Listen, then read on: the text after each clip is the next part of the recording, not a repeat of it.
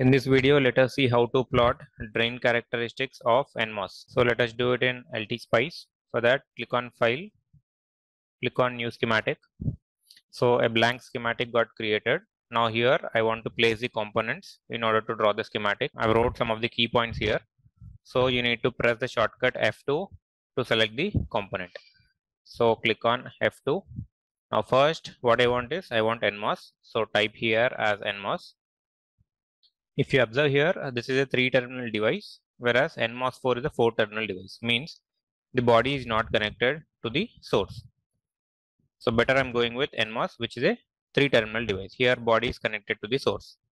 Click on OK. Let me place it here. Now click on Escape. So read this particular point. Press Escape or right click after placing every component. This is a thing which you need to do every time, or else multiple components will get placed. So once after placing every component, either press Escape in your keyboard or else simply do a right click using your mouse. Now let me place the voltage source. For that, again same thing, click on F2, type here as voltage. So this is a voltage source. I'll place it here, and one more thing is here. Simply right click. NMOS is a 3-terminal device. This is called as gate. This terminal is called as source. This is called as drain.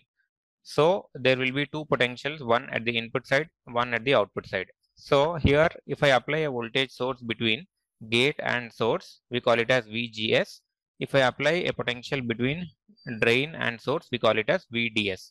So for better understanding, what I'll do is, I'll try to rename this particular thing. So simply right click on this V1 to change the name. I'll rename it to VGS.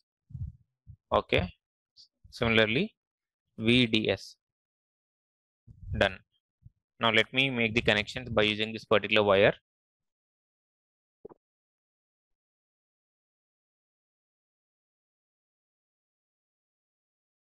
So I'm done with the connections, and here it should be connected to the ground. So click this ground and place it here. Okay. Now we need to apply different voltages at the input side as well as output side to plot the graph. As I told you, I will plot the graph of drain characteristics. So read this particular thing. Drain or output characteristics are plotted between IDS and VDS, means current from drain to source and voltage between drain to source. So IDS will be on y-axis, VDS will be on x-axis. So before that, we need to apply some DC value here. So simply click on VGS, right click. I'm giving the value of DC as 5. Similarly, right click here, give some potential as 5.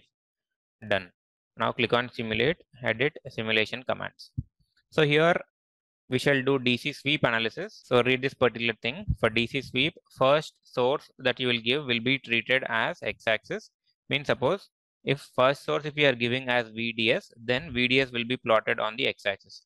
And second axis, if you give it as VDS, then y-axis will be treated as VDS, depending upon the source that you are choosing. So let me show you what is this DC sweep. So DC sweep, there are 3 sources here.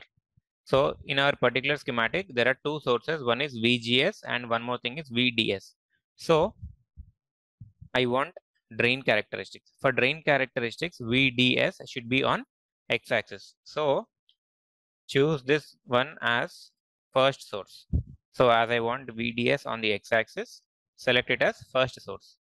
So first source, VDS, sweep type is linear, starting value is 0, stop value is 5, increment is 1. Next, second source is VGS. Sweep is linear, starting value is 0, stop value is 5, increment is 1. Click on OK. Place it somewhere here. Done. Now click on simulate, run. So as I want drain characteristics, so at this particular drain terminal, give a left click. Done.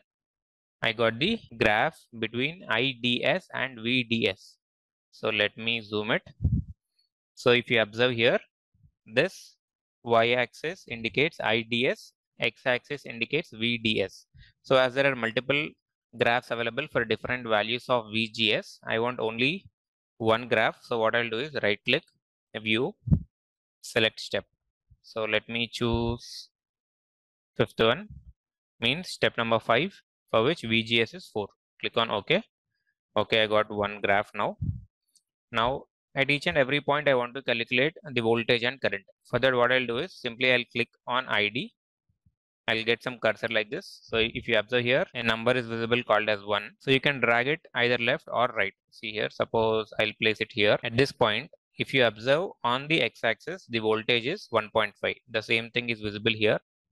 And on the y-axis, some current is there between 80 microamps and 100 microamps. The accurate value you can view it here, which is 95.01 microamperes. Now let me drag it to some other location. I'll place it here.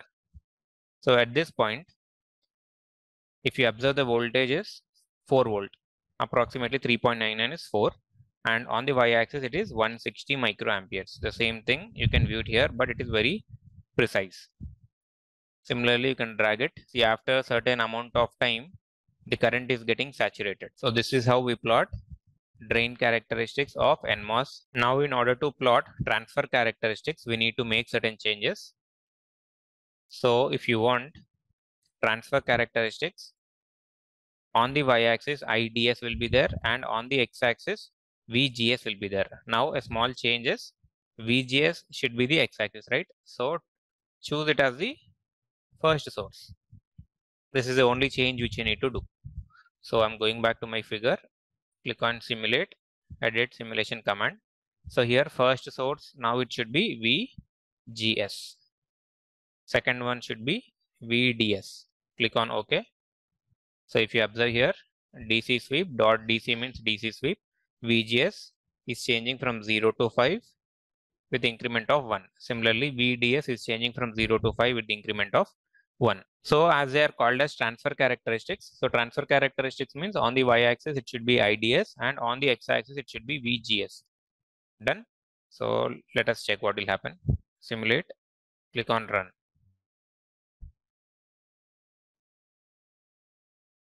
So let me click it here and I got some graph. Let me elaborate this thing.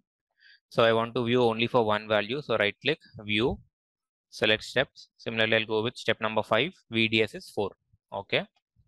See here, you got some graph which is called as transfer characteristics graph. So in order to see the value of it, click on this ID, place your cursor somewhere. So at this point, the value of voltage is 2.5. Now this voltage is VGS, means voltage between gate to source, and current is IDS. So the accurate value you can view it here. Horizontal indicates voltage, vertical indicates current. So voltage is 2.49 and current is 64.90 microamperes. Similarly, let me place the cursor here. If you observe, the voltage is approximately 4.5 and current is 200 microamperes. So these are the transfer characteristics of NMOS for step 5, which is for VDS is equal to 4 volt.